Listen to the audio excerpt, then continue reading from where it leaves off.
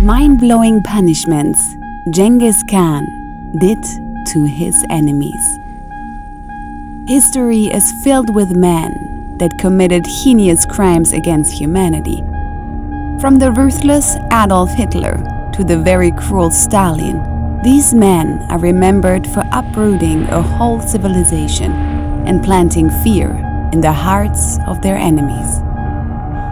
Well, however bad you may think Stalin and Hitler were, they do not compare to the cruel Genghis Khan. This Mongolian king is remembered and feared for what he did to his enemies, and you are about to find out exactly what he did.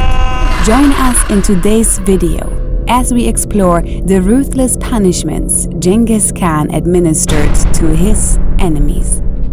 Watch this video to the end, as you will be fascinated at the cruelty and creativity of these punishments. Don't forget to like this video and subscribe to this channel for more amazing content. Now, let's dive in. Number 10. Execution. Beginning our list is the gruesome but final punishment, execution. While this is one of the more common punishments employed by the Mongol Empire, it follows after a whole lot of cruelty has been meted out on the victim. Well, unlike the popularly used execution system, which is hanging, the Mongols go for plain but very bloody decapitation. The condemned individual would be brought before a crowd, where an executioner wielding a very sharp sword or a glistening axe would swiftly and mercilessly sever their head from their body in a single stroke. Remember how Lord Stark's head was chopped off? Exactly. The brutal act is done with the intention of causing instant death. However, this is not the case sometimes, as the executioner would have to strike the victim's head multiple times to prolong their suffering. The amputated head would often be displayed as a warning sign to others and to strike fear in the hearts of intending enemies. The Mongols were ruthless, and they did not hide their ruthlessness. Number 9. Decimation. If you think execution is cruel, then think again. The Mongols had creative and very cruel ways of instilling discipline and loyalty in their soldiers, and fear in the hearts of their enemies. One such way is the punishment known as decimation. With the meaning of the name, I'm sure you may have an idea how cruel it is. Well, doubtly that idea. The punishment involves dividing the offending group into smaller units, usually consisting of 10 soldiers each. After they are divided, the soldiers would be made to draw lots, with 1 in every 10 soldier being marked as the condemned. This is not the cruel part. The cruel part is that the chosen soldier, who is not dubbed the condemned, would be executed by his comrades, some of whom may be his close allies and friends. The condemned soldier is not executed randomly. No. There are often prescribed methods for their execution, some of which are hanging, stabbing, on rare occasion, beheading. Decimation was meant to make the soldier disciplined and reinforce the importance of bravery and loyalty within the Mongol ranks. Loyalty is the foundation of every army's strength, and when that rank is desecrated by infidels, soon enough enemy troops will infiltrate and take the army down. Hence why Genghis Khan impressed the importance of loyalty in his troops, even if the means were cruel. Number 8. Annihilation. While decimation was to instill discipline in his army, Genghis Khan did not tolerate any form of protest or resistance from neighboring cities that posed a threat to his reign. Annihilation, as the name implies, is the order given to Mongolian tribes to bring down a rebellion city to the rubble. Genghis Khan ordered a complete annihilation of these cities, both buildings and population.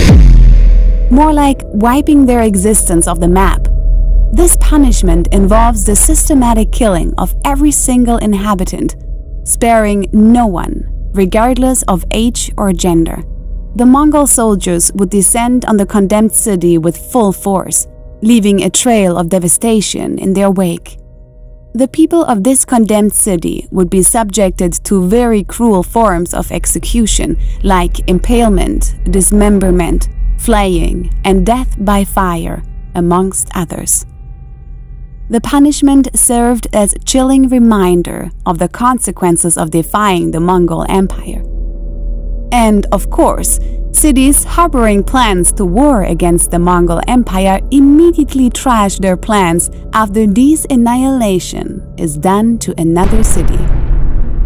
Number 7. Psychological warfare.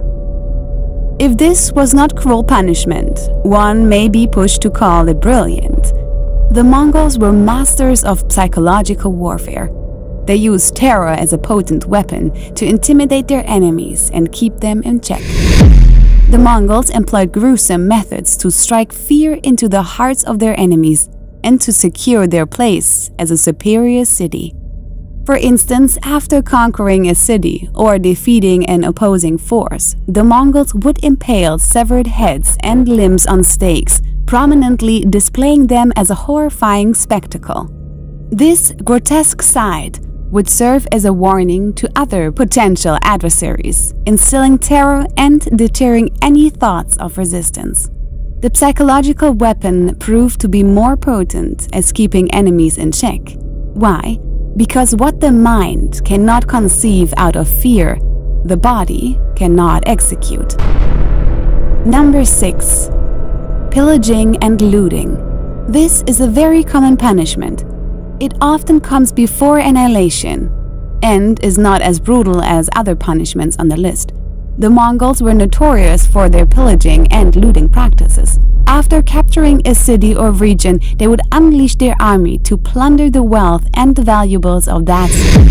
The Mongol warriors would ransack homes, temples, and palaces, seizing items of value, precious stones, and other useful resources. They would spare no expense, taking gold, silver, jewels, artwork, and any other coveted possessions. In their wake, they left a path of destruction, burning and demolishing buildings, crops, and infrastructure. Number 5. Mass enslavement. There's really no end to the terror of Genghis Khan, and this next punishment only buttresses its extent. The Mongols frequently enslaved large numbers of people from the territories they conquered.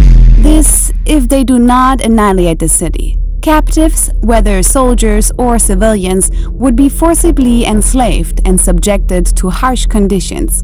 Many were taken as laborers, forced to toil in fields, mines, and construction projects.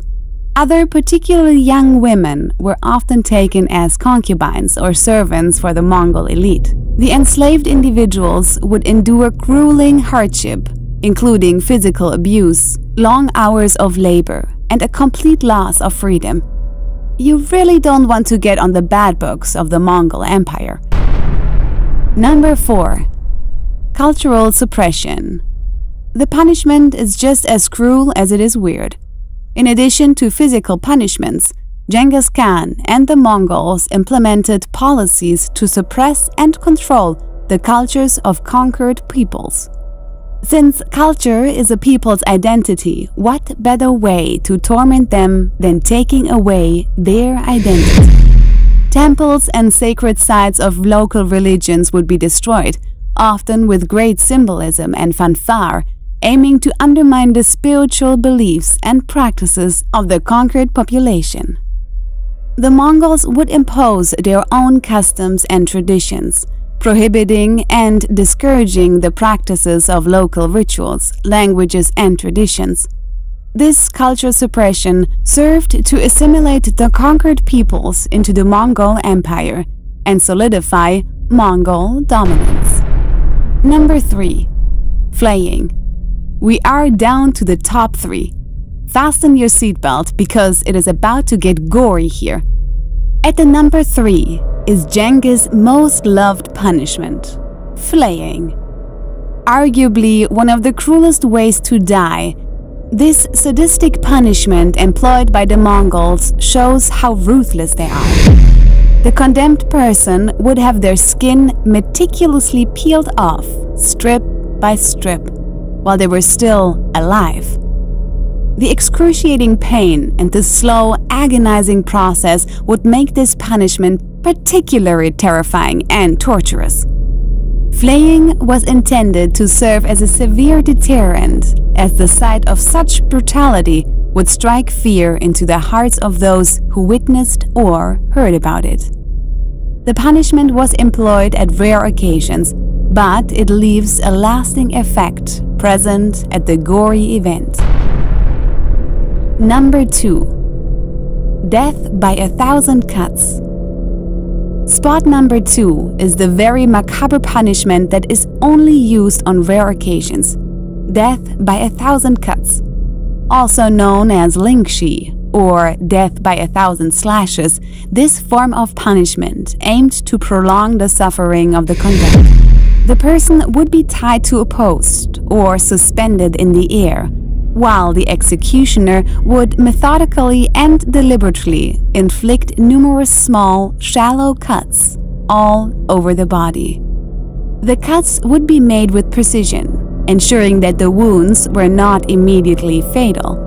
The intention was to maximize the pain and draw out the process of dying, resulting in a slow, agonizing death. Number 1. Human shield. At the top of our list is the most gruesome punishment employed by Genghis Khan, that involves using the condemned individuals as shields. In situations where Genghis Khan and his forces faced fortified cities or strong defenses, they would employ this particularly cruel tact. The Mongols would capture a group of civilians or prisoners, often women, children, or the elderly, and force them to march at the forefront of their army or approach the city walls. This would create a dilemma for the defenders, as attacking or defending against the Mongols risks causing harm to the innocent individuals used as shields. It was a ruthless strategy that exploited the defenders' reluctance to harm civilians and created a strategy advantage for the Mongols. That's all we can take on today's video. Do let us know what you think about those mind-blowing punishments in the comment section below. Don't forget to like this video and subscribe to our channel for more amazing content. Thank you for watching. See you in the next video.